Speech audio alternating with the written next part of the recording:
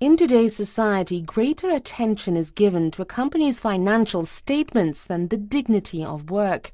This was the focus of Pope Francis's homily Wednesday morning, celebrated with children and single mothers who are guests of the Il Ponte Center for Solidarity based in the port town of Civitavecchia, north of Rome.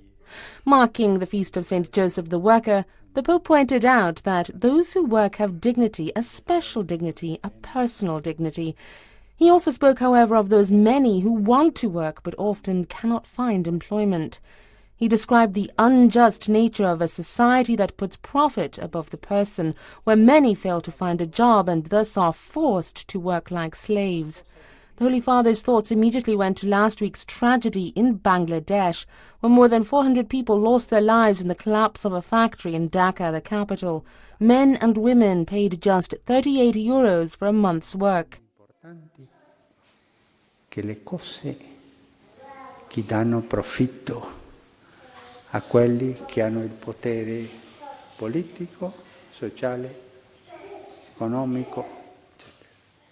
Pope Francis concluded, people are less important than the things that give profit to those who have political, social, and economic power. What point have we come to, he asked? To the point that we are no longer aware of the dignity of the person. But today, he concluded, the figure of St. Joseph, of Jesus, of God who work, this is our model. They teach us the way forward towards dignity.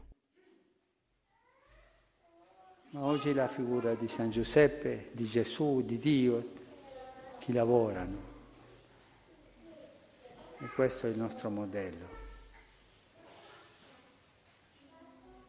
Ci insegnano la strada per andare alla dignità.